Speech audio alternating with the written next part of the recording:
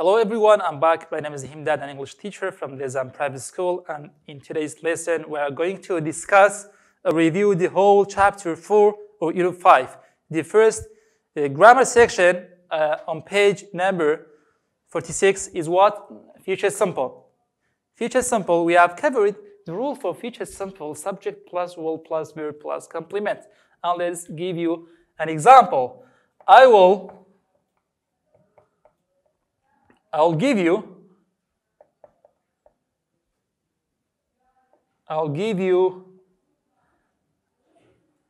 what?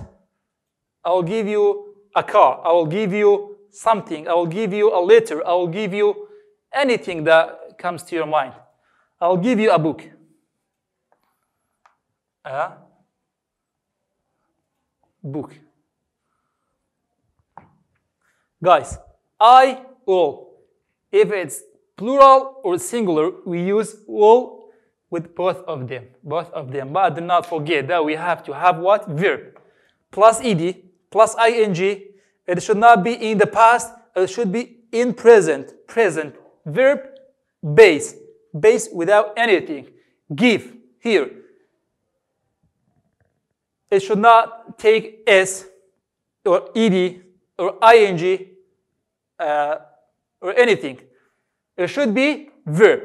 In the exam, I will give you, for example, let's write down another example for you that I will ask you the same question in the exam, but I will change the sentence, but you have to choose the verb without ing, ed, or s. I will dash a message.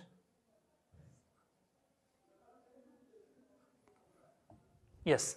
And I will give you 4 options. 1, sending, or B, sends, C, sent, D, send. Sent. In the exam, I will give you a sentence, subject plus all, and I will ask you to choose or to fill in the gap, the dash, by choosing one of these. Shall we use verb ing after all? You have to have a look on the rule. We have to have verb. Without ing, without s, and without, it should not be in the past. Sent is the past of send. It should be in present form. So you have to circle the last one, the option D. This is the correct one for here. This is the verb in present. Guys, it is future simple. If you will memorize the rule, it's easy. And if I will ask you to change this sentence into negative, you are going to add not here between will and verb. Here, will not. And if I will ask you to change the sentence into question, you just put will before the subject and then add the question mark at the end of the sentence, and that will be, because when I will give you a sentence in the exam, I will ask you to change the sentence into question or change the sentence into negative form. So you have to add not here, or if I'll ask you to change the sentence into question, you have to take all and put it before the subject. This is about the future simple, but the next topic is adverbs of manner. Adverbs of manner. You know that we can make adverbs out of adjectives. But we have to divide them into 4 groups. Normal, no, let's say happy.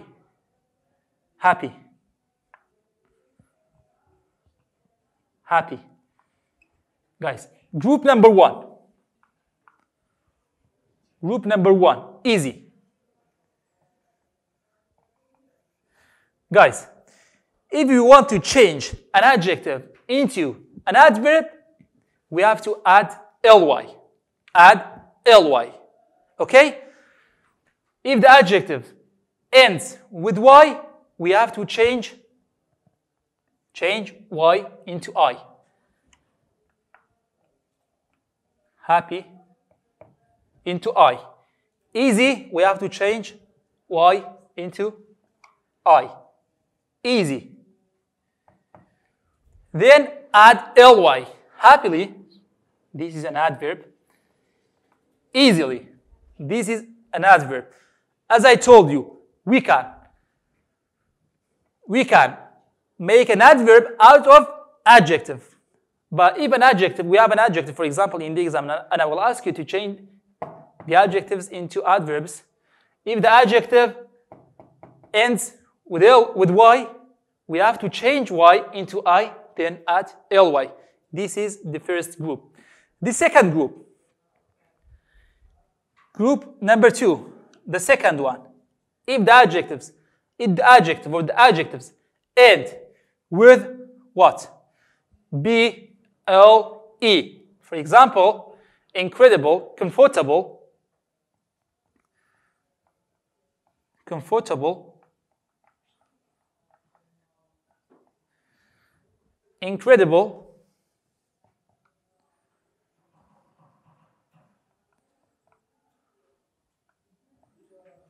comfortable, incredible, terrible, we have many adjectives that ends with B-L-E. So what shall we do in that case? In that case, we have to do what? We have to erase E. Erase E. Then what? Like incredible and terrible, we have to erase E. Erase E. And add Y. Add Y without L. L as exist. Like this. Comfortable. Comfortably. L is exist here, so there is no need to add another L. Comfortably.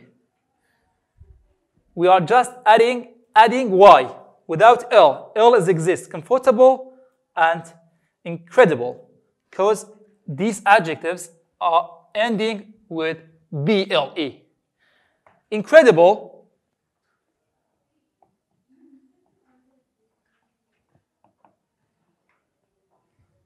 we erase E. L is exist before E, so we are just adding Y. This is the second group. Group number 2. Group number 2. And group number 3, or the third group, like what? Like what? If, group number 3. Group number 3. If the adjective don't end with Y, or doesn't end with Y, or if the adjectives do not end with B-L-E, these two, we are add ly directly, like normal, quick, slow, and so on. But these are enough. Let's repeat it. If the adjective or the adjectives do not end with Y and BLE, we are adding ly directly, like normally, quickly, and slowly. Slowly. These are important for the examination. Please focus on this. And the exercise on the workbook about this. And please focus on page number 51. It's about pronunciation. We have some words that divided into two lists, A and B, that you have to match them together.